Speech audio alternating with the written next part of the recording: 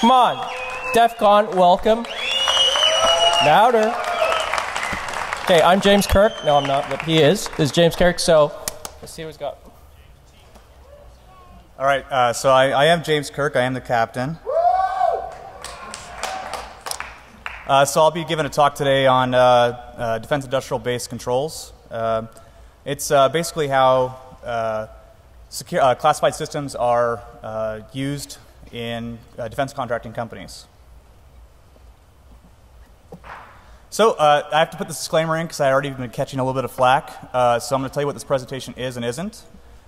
There's nothing classified in the presentation. Everything that's in it is, has been obtained through a Freedom of Information Act request or is publicly available on the internet. But the FOIA requests do take a long time, so I've done everybody the ease of including everything that I have in this presentation is included in PDFs on the DVD. So you don't have to go hunting or filing your own FOIA requests. I'm also not giving away any vital secrets to help the evil terrorists. You know, we don't want Al Qaeda getting there. And the data we're talking about is purely collateral classified information. So in the classified world, there's 3 different types of classified information. There's collateral, which is basic, confidential, secret, and top secret information. There's also information called SAP, which is a special access program. And that's like things like the stealth fighter program, things that are like so super secret that there's only a small amount of people that know about them. And those are sometimes exempt from even congressional oversight. So that means that not even Congress knows, you know, what these defense contractors are working on. And the last type is SCI. It's special compartmentalized information. And this is mainly intelligence information. So things like that are under the oversight of the Department of, or DNI. So none of the security control gaps or deficiencies identified are classified. You know, just to clear the air, there's a bunch of different requirements that are out there for protecting collateral information. This is specifically to contractors. In the Department of Defense and the NSA and the different departments throughout the government, it's completely siloed. So in the DoD world, everybody uses DIACAP. And you know, and if you go to NSA, there's going to be different requirements there. So this is purely information that's derived from an agency called the Defense Security Service. So a little background on who I am. Well, my name is James Kirk. I'm currently a senior security consultant for Rapid7, but this talk is solely my own opinion, and it doesn't represent the company at all. I have to put that disclaimer out there, of course. I used to be a special agent for the Defense Security Service.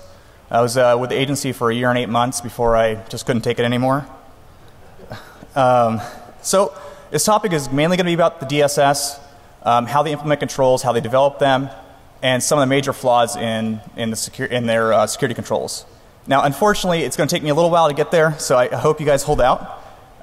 It's just because I want to give some background. Not a lot of people are familiar with how classified controls are put in place, how they're developed, and how they're enforced. And you know, I'm a firm believer that people should know. I mean, especially if you're a U.S. citizen, and I know there's a lot of people who aren't in this audience. But if you are, you should really care about how our country protects what they consider the most secret information.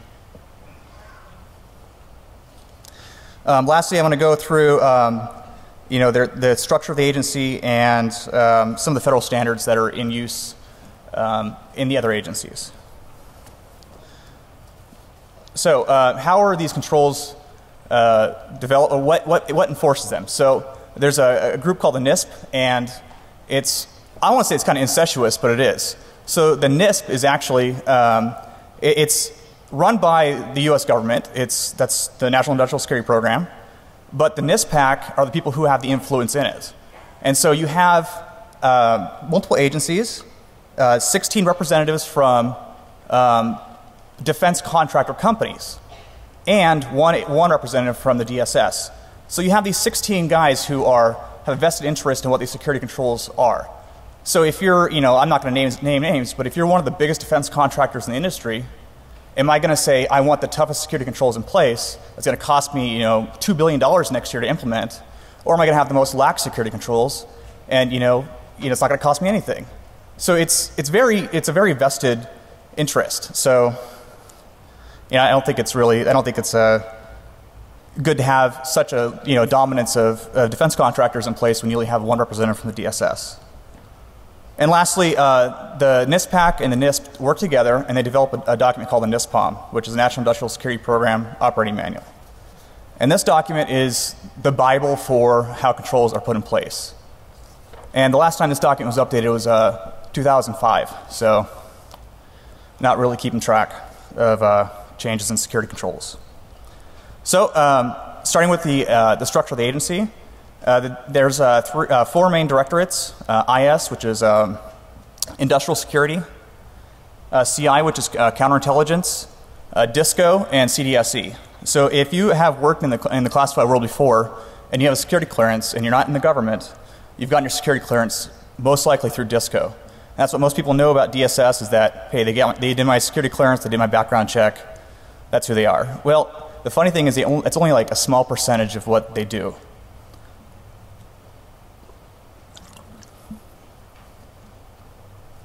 CI is just how it sounds. They do counterintelligence. If a defense contractor gets hacked, or if there's a foreign agency that's trying to target that company, a counterintelligence group will go out there and interview them. I've got some slides at the end of the presentation that go over some of the information that has been aggregated from counterintelligence. And industrial security is the primary portion of the agency, and they're the ones that do the inspections of contractors. So ODAA is a subgroup of industrial security. It's called the Office of Designated Approval Authority, and these are the guys that handle just the computer systems that process classified information. There's four regionally dispersed DAAs. These are Designated Approving Authorities, and these are GS-15s. And if you know anything about military-esque, they're the equivalent of a colonel or a captain in the Navy. And so they're pretty, I mean, they carry a lot of authority. And they're the ones who derive the security controls based upon where your company is in the country. So it's like West Coast, southern part of the United States, East Coast, and then the capital region. The agency is run by a few SESs, and these are senior executives that are appointed by the Undersecretary of Defense. And so the main thing I'm trying to get here is the DSS is ultimately responsible for enforcing everything that's in the NISPOM. And so if you're a defense contractor and you're processing classified information, the DSS is going to have oversight of your company. So how does a company process classified information?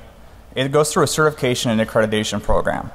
And so when I worked at the agency, basically what would happen is a contractor would say, okay, we want to stand up, based upon our contract, 50 or 100, let's say they're secret systems. And so what they do is they fill out this 15-page document. They click on a couple things and they send the document to me. I have 28 days to review it. I look at it. I mean, I can't tell if they're lying or not because I'm not validating anything. I'm just looking at what they put in there and make sure that that they've signed it, that it's correct, and then I send the document up to my boss who approves it. And he doesn't review it, he just makes sure that I have all the appropriate documentation sent to him.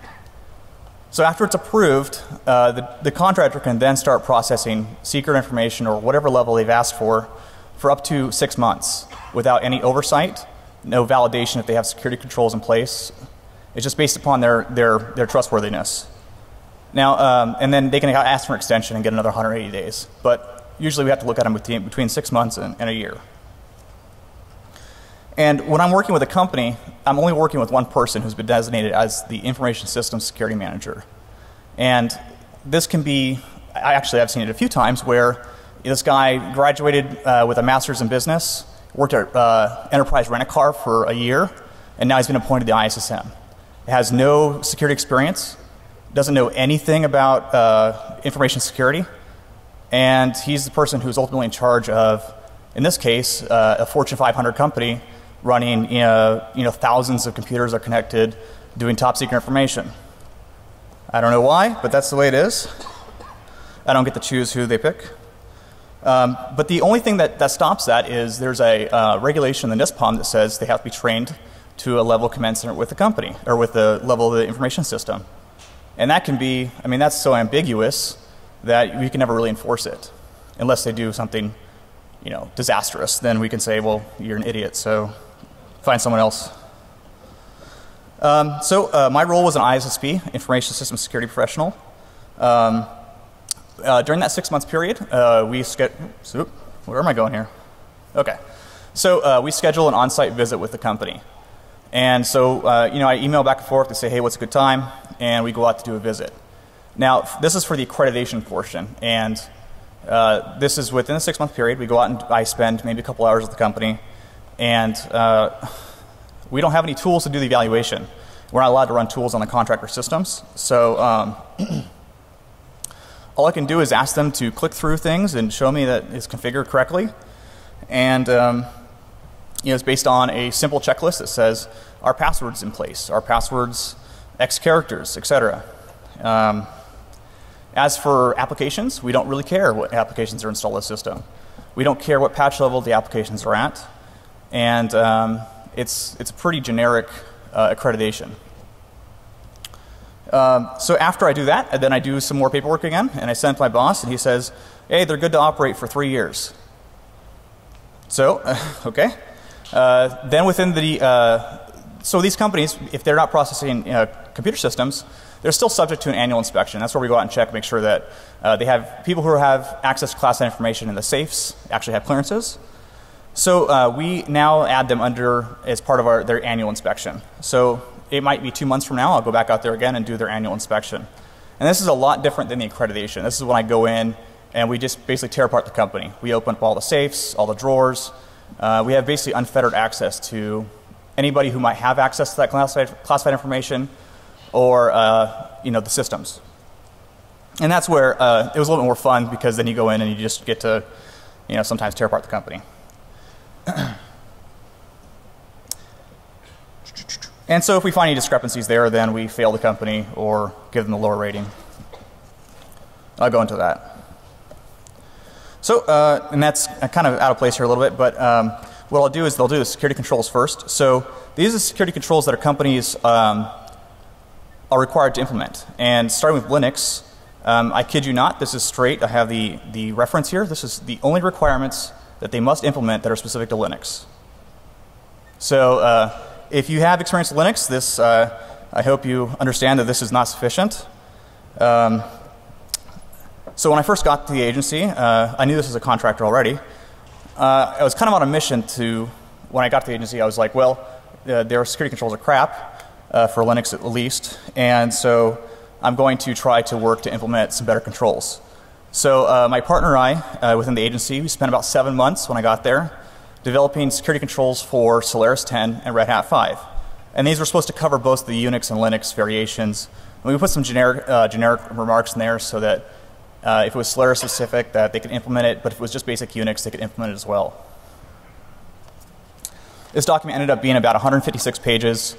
And it sounds like a lot, but it was mainly like, like we're talking about enterprise rent-a-car people here. So it's like, click on this button, type this command in. So you have to really baby step people through it, because if we ask them to implement something that they can't, our agency gets blamed.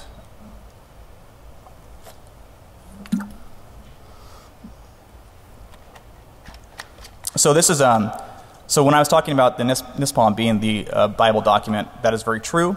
But as you see the references, it says ISL. And so the agency at any time can issue a thing called an industrial security letter.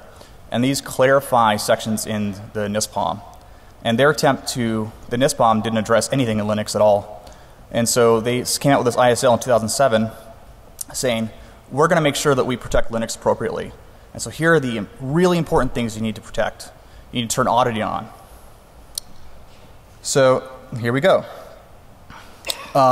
And then in 2009, they decided to clarify more, and that'll be on the next slide. And in 2009, they came out with another ISL that I thought would cover Linux, but instead it just covered Windows. Assuming that, I guess they're assuming that every defense contractor purely uses Windows, but that's actually the exact opposite. So I did a quick comparison here. I hope it came out okay on the screens. But DISA, this is another agency in the government. It's called Defense Information Systems Agency. They're the ones that actually come out with the controls for like SIPRNet or the NSA net or FBI net. These are really, I think they're pretty secure. As you can see, they cover a lot of different things. I compared a quick comparison between what the STIGs call for and what the NISPOM and ISLs cover. So we don't cover discretionary access controls at all. We don't care if you use privileged commands. We don't care if you print things. We don't care if you take things off the system. And we don't care if security personnel do anything either. And so, it's kind of funny to me because some of these things are the things that we should care about the most. Because, if I'm processing classified information in a company, I'm not caring about, some ninja trying to sneak in, break through a secure room. I mean, we have locks on all the rooms. We have motion sensors in the rooms. These are all requirements. And, I can't recall a time when someone actually broke into a classified room and stole stuff. What we care about is the insider threat, the disgruntled employee, or, some foreign nation person who's been infiltrating into the company and is on a mission to steal stuff inside. And the only way that's going to happen is if we're tracking and auditing people printing stuff off or exporting the media. And I'm going to get into it at the end, but this is a perfect example of the WikiLeaks. Whether you're for it or against it, this guy was easily able to take a CD and burn stuff all day long. With the WikiLeaks thing, the Army did fix the controls and they turned off USB store and they turned off all exporting to media and they audit everything now. But the DSS did not agree with that. They said it would cost contractors too much money.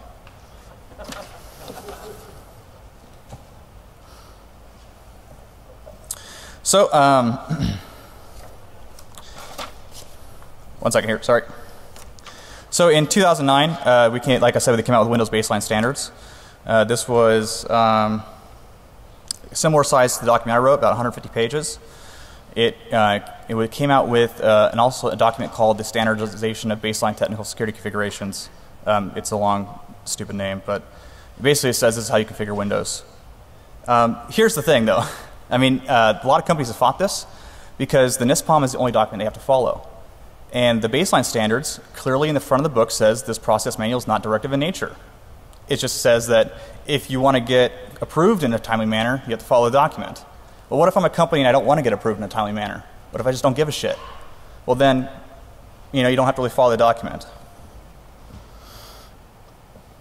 And then lastly, in 2011, they actually worked on a document that modeled NIST 853 standards. And it does pretty good. NIST is also based on what the STIGs are based on, so I thought they did quite well with that. However, it doesn't matter when these documents came out. If you were approved in 2009, you don't have to update until your next accreditation date, which is 3 years. So you can still run unsecure for 3 years, in my opinion. Of course, Linux is still left out. I guess they still think those 7 different things are the end-all be-all of Linux controls. Some of the major changes in the June 2011 one was they've moved to 14-character passwords finally, which has been a standard in place for quite a while with NIST.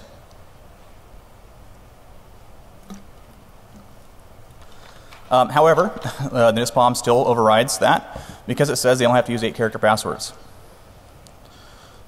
So we've been, when I worked at the agency, that was fought all the time. They finally addressed patching. So in the past, you never had to patch any of your applications. It wasn't required.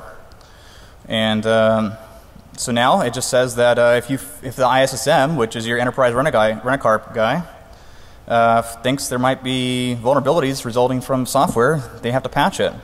Now it doesn't say, it says expeditiously, but as a special agent going to do an inspection, what does that mean? How do I hold a company to an expeditious timeline?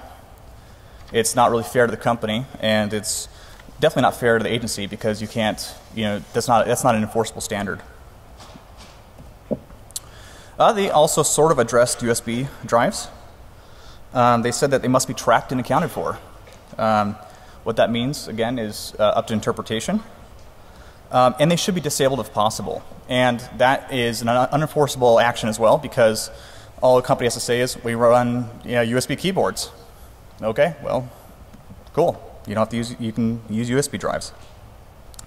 But oddly enough, there's an item called DibNet.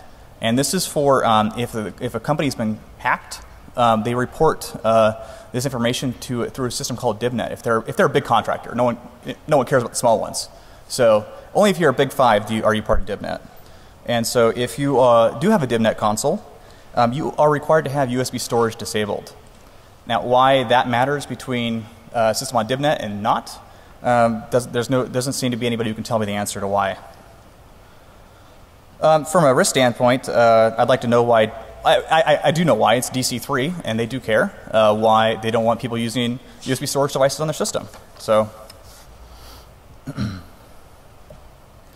and the last one, the things that are major changes are successful and unsuccessful logons, etc.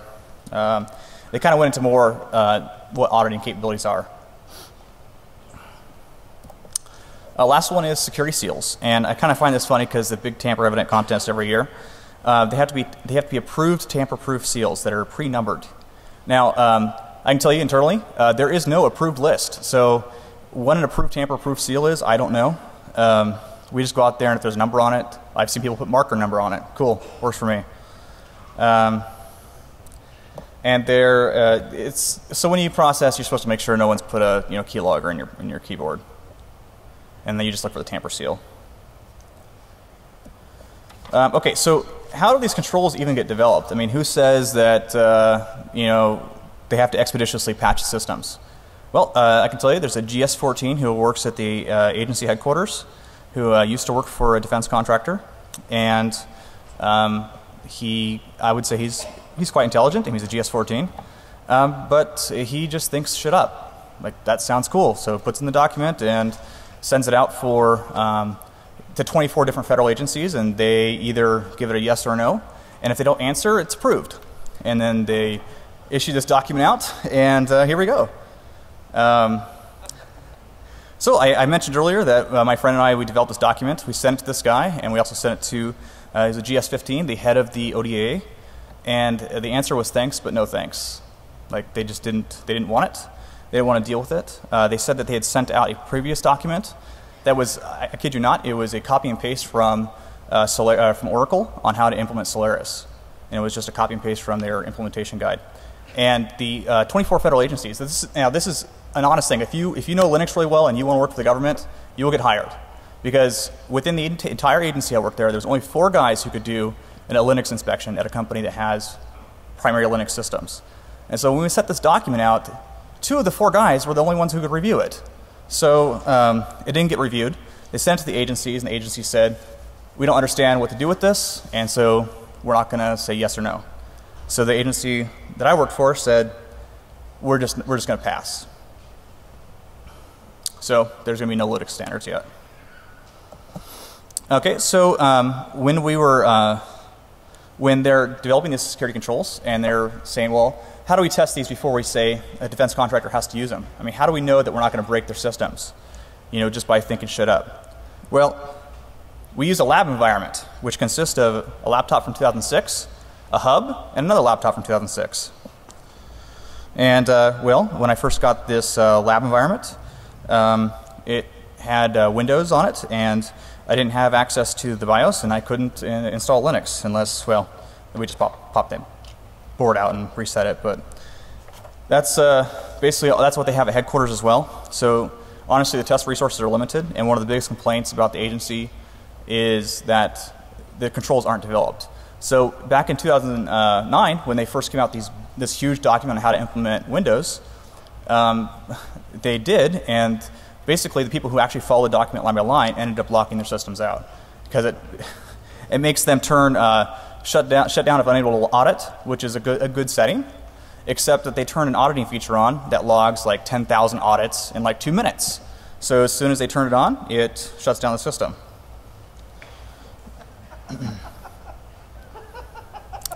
Hey man, it's the federal government. What can I say?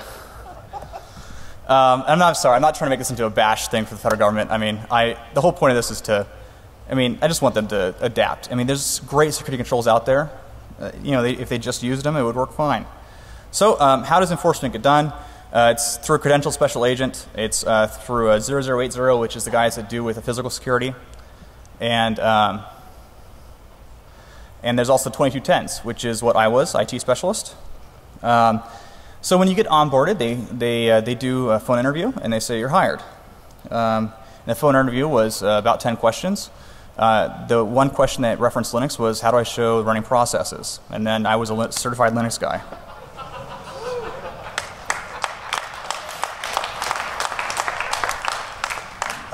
And so, not to offend the guys that are other, actual real special agents, these special agents, they don't carry guns. They have no law enforcement authority.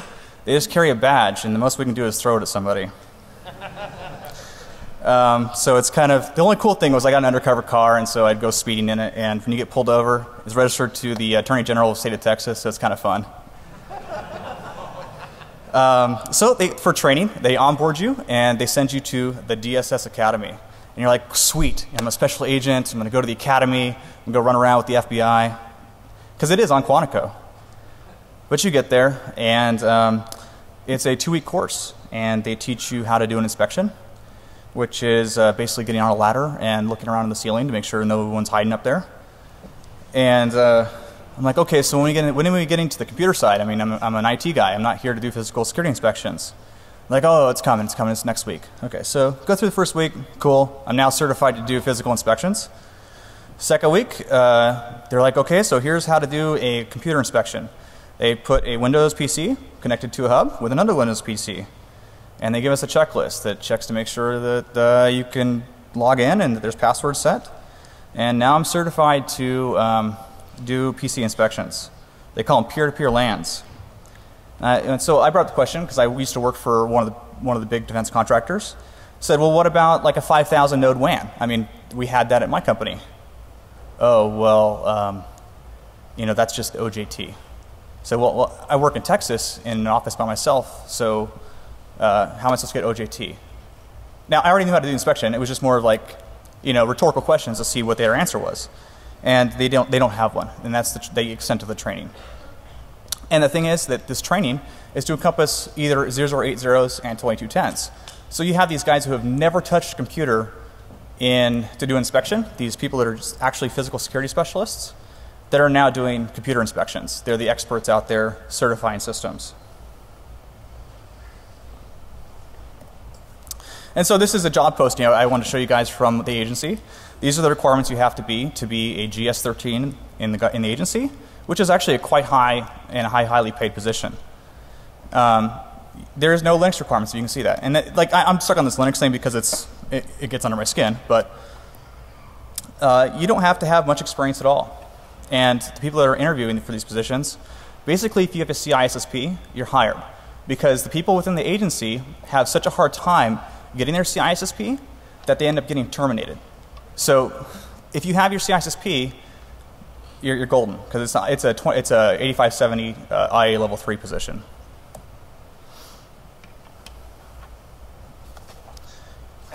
All right, so what happens during an inspection? I kind of went over it a little bit. If we go in, it's depending on the size of the company. There's a few different sizes. There's AA's, which would be like a company that makes airplanes, and they have a huge. I mean, they're building strike fighters. Well, I'm not going to name names, but these are big facilities. So we have like 7 guys to do IT inspections there, and it's sometimes it's complex. They put the guys with the best skill sets to do the portions of the inspections that they're good at. I always get stuck doing Linux and network controls like firewalls.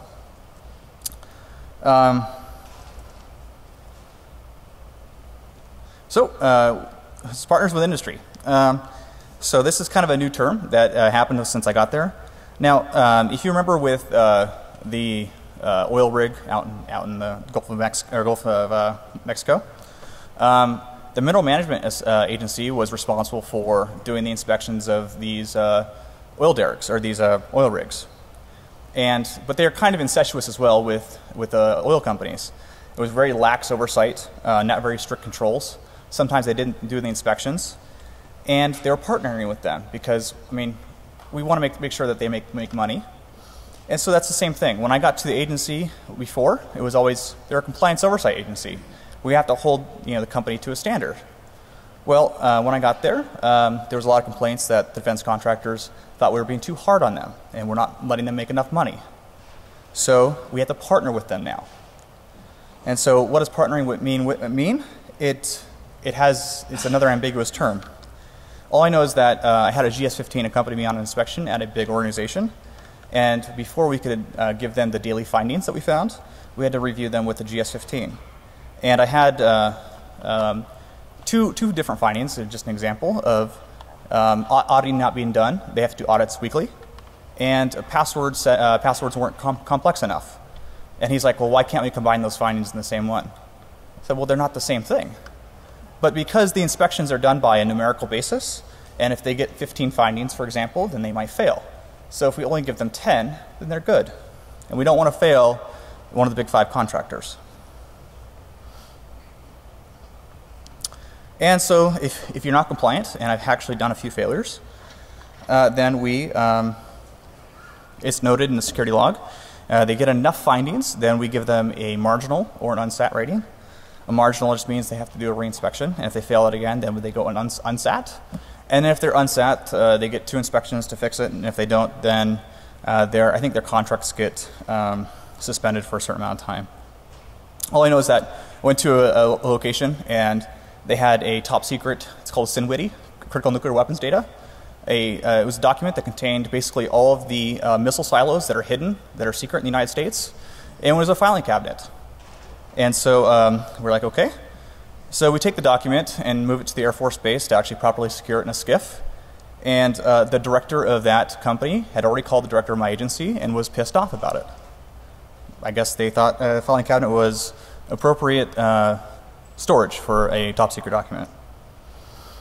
And I mean, if you're not familiar with it, top secret documents have to be stored in a room in a safe, and the safe has to be alarmed. So here are some common vulnerabilities that I've actually pulled from the DSS website that are found. Not auditing is the top one, which is kind of funny. Not reporting classified compromises. That's great. Poor safe combination security, processing on unaccredited. And this is great. We go to a company, and they have systems that are just like, fuck it, let's process classified on it. And we go there, and it used to be we would shut them down. We'd take the hard drives and put them in the safe and make sure they didn't use them. But now we just tell them it's a good time. It's a good thing to submit that document. Can't tell them when they have to submit it, but they should submit a document for accreditation as soon as possible. Okay, so an overview of some of the inadequate controls that are in Windows. Patching, like I said, it's very ambiguous, and I mean, we can't. I mean, if the document's not patched, I can't tell them to patch it. I mean, I just have to tell them that they should expeditiously patch the system. Okay. USB, that's how stuff gets taken off the system. Virtual environments. Shit, if you're running VMware or any other virtual system, excuse me, there are no security requirements for it. Do whatever you want. UAC, with Windows 7 and Vista, not addressed at all. Classified data is not audited. That's another thing that bugs me. I mean, I don't care if you click on, a fucking folder on the system. I just care if you're taking classified data off the system. Training is another one that bugs me, is that we're not required to have these guys, sufficiently trained. I think that there should be a firm training requirement for the ISSMs, and it shouldn't be a person-firm enterprise. So for Linux, honestly, there's just too many to list. I kind of did a overview here. The problem is there's a lack of expertise within the agency, and there's a lack of expertise in the government. And if you drive down I-35 in Texas, you'll see signs everywhere that says "No Linux, we'll hire you." I mean, so this is a good thing to learn, is if you're not familiar with Unix and Linux, or you don't feel comfortable with it, I mean, there's job opportunities out there all over the United States. This is the bottom one. It's kind of funny. So I went to a company, and they didn't have any of the audit.rules set up, and so I logged as a finding. They fought me on it, and I was told that nowhere in the documentation does it say that they have to have the audit.rules file configured, so they don't have to have any auditing flags. So they're not going to audit anything, and it's not a requirement. So same issues that affect Windows as Linux, patching, USB, virtual environments, and tamper controls. Like I said, there are no approved tamper controls, so there are no approved tamper seals, so they can use whatever they want. I've seen people use, not tape, but like kind of laminated stuff, and then they put a number on it, and that works.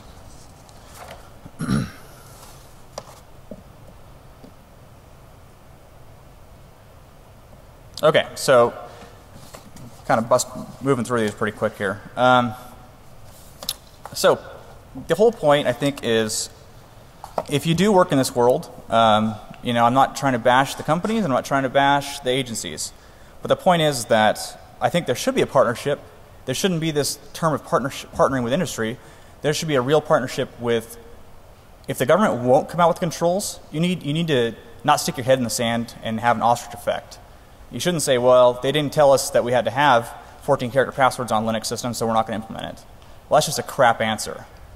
I mean, if you really are implementing the security controls and you have the experience, I think it's your responsibility to make sure that the systems are configured appropriately in the absence of security controls.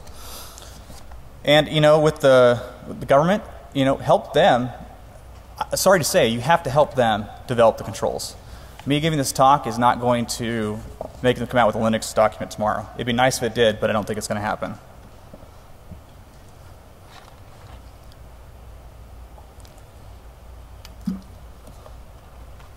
So, why does this talk matter? So, whether you believe it or not, there are real governments out there, other nation states, and even people that are targeting the U.S. technologies. And so I've actually taken, this is, the counterintelligence group within the agency is fantastic.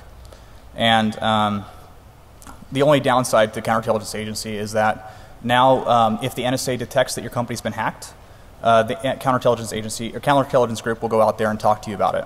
And so will a representative that was like me. Except we can't tell you who hacked you, we can't tell you what they hacked, and we can't tell you how to fix it. You've just been hacked. Sweet. So here are some actual real data of what, this is for East Asia and Pacific. If this was a classified briefing, I could give you the real countries, but it's not. So we have to be generic here. Just, you know, put it on a map. This was for FY09, so from October 2009 to October 2010. And so you can see direct requests. These are people who are like, hey, send me some classified shit. Doesn't work so well. But solicitation and seeking employment. Now this is only 6%, and I think it goes up in the next slide. But what they're doing is they're sending these resumes out, and they're like, well, I'd like a job and work in the classified world. And they, you know, sometimes you have the HR people who are like, well, I don't know, you know, where they're from. Excuse me. So they hire them on, they do a background check, and hopefully DSS sees that they're from China and that they're, you know, not using China as I'm using China as an example, but it could be anywhere, you know, where they have people that work for part of the PLA or work for the Kremlin, and, you know, they're being paid to infiltrate a company and steal classified information. And so that's what the seeking employment is. Suspicious internet activity, I honestly don't know what that is, but I guess it's probing the network, the outside network. So now it's great that it said suspicious network activity, I guess, is going up. It's where they're actually specifically targeting the company. I guess seeking employment did go down. I think that's because a lot of the times when they do get hired on, Disco does a pretty good job of weeding out you know, potential infiltrators, and they just deny them clearance. Conference and trade shows. There's a lot of you know, there's a lot of defense contractor trade shows where, you know, they fly to France and they try to sell airplanes. And so there's a lot of foreign nations that go out there and target these. So this is for Near East, and this is FY09. So employment's quite large there, direct requests. And then here, employment's gone down, academic solicitation. This is interesting where we've gotten a lot of suspicious reports where a you know, there's a professor, like we do inspections at big, like some of the biggest universities do a lot of research for the government, and it's actually pretty cutting edge. And so you have guys that are like, hey, I'd like to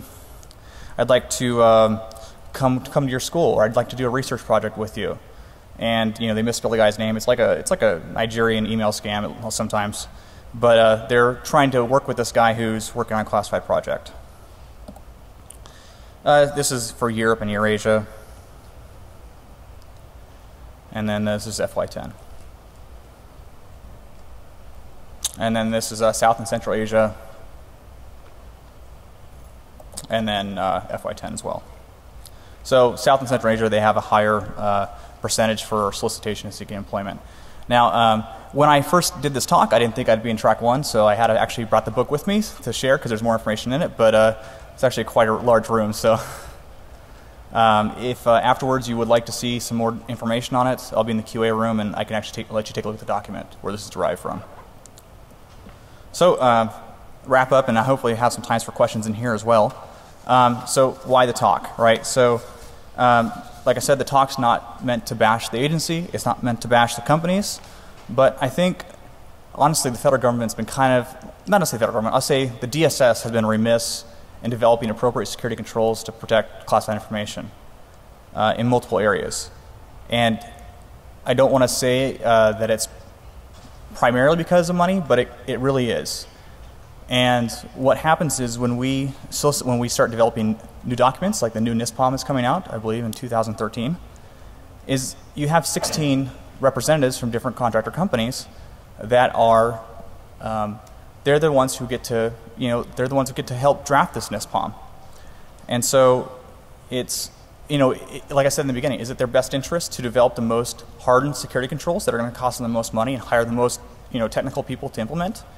Or are they going to go for lax controls that allows them to just be willy-nilly with implementation and hiring people from enterprise?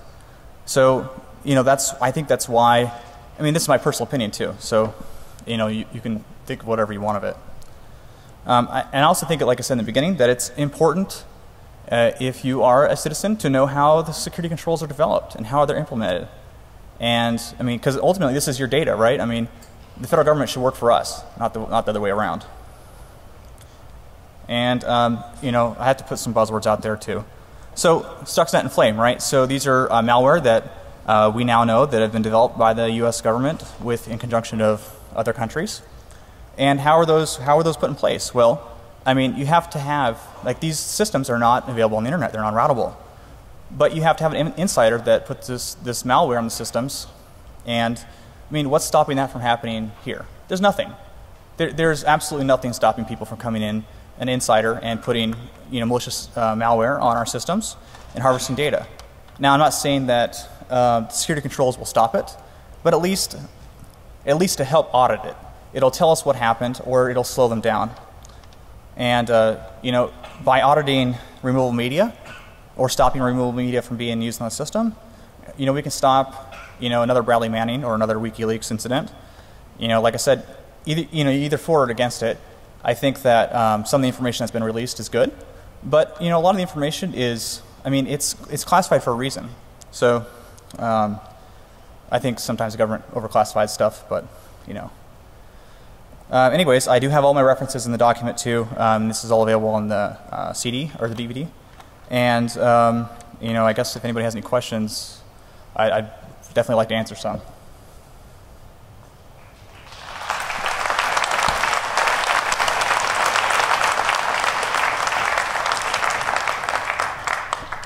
Uh-oh, do we have one here? I'll give it a shot. Sweet. So I've worked on government projects of various sorts, and one of the things that's frustrated me is that between the NIST guidance and the DISA guidance and the NISPOM stuff, not only is are the guidance for auditing kind of not great, the tools suck, and there's no decent way of creating a good build, a known good build.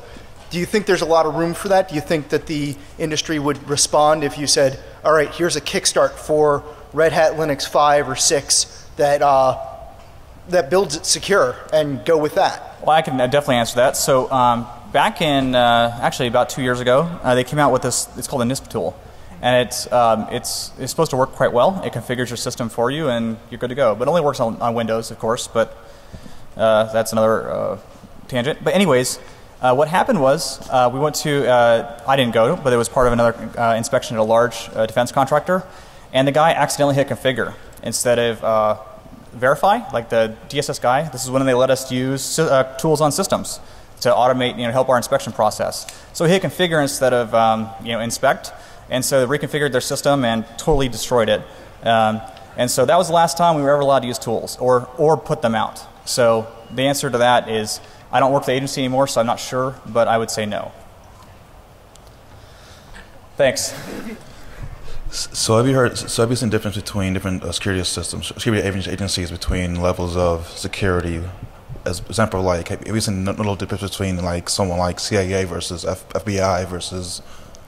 Okay, so how is that? It's to be honest, the FBI is like, they don't like to play well with others. Like, they do their own thing, so they have their own requirements.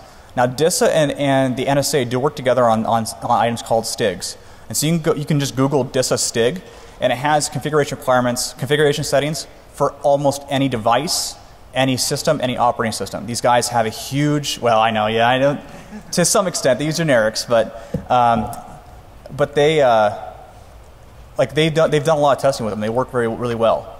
The problem with it is that they're afraid to use DISA STIGs because they're really harsh requirements. When you say they, like what agencies are? The DSS. Okay. Their official answer is that we're using the National Industrial Security Program Operating Manual. We are not the Department of Defense. So when I'm talking about like the corporations, so they're a national entity, not a federal entity. Okay. So I think it's a crap answer, but. All right. Thank you. Yeah, no problem. Hey, thanks for coming out here and giving this talk. I totally appreciate it. Cool. So your recruiting speech has been amazing. Knowing that their bar for employment is so low and their pay is so high, I had a couple of questions related to that. Taking a look at the job listings, first off, are they hiring in the Bay Area? Second off, how much are they paying?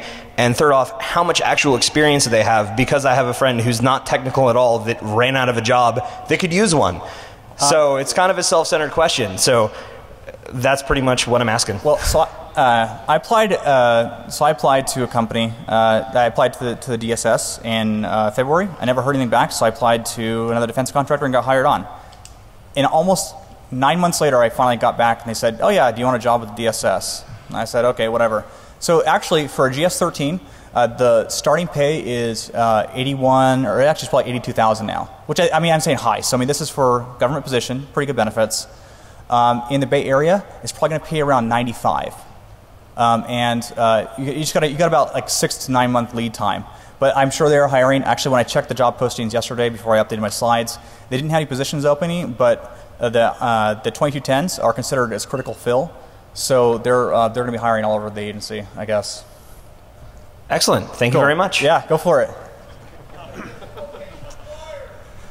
Yes, well, I told them I wasn't going to move unless they paid for it, so they paid for me, but most of them are no PCS.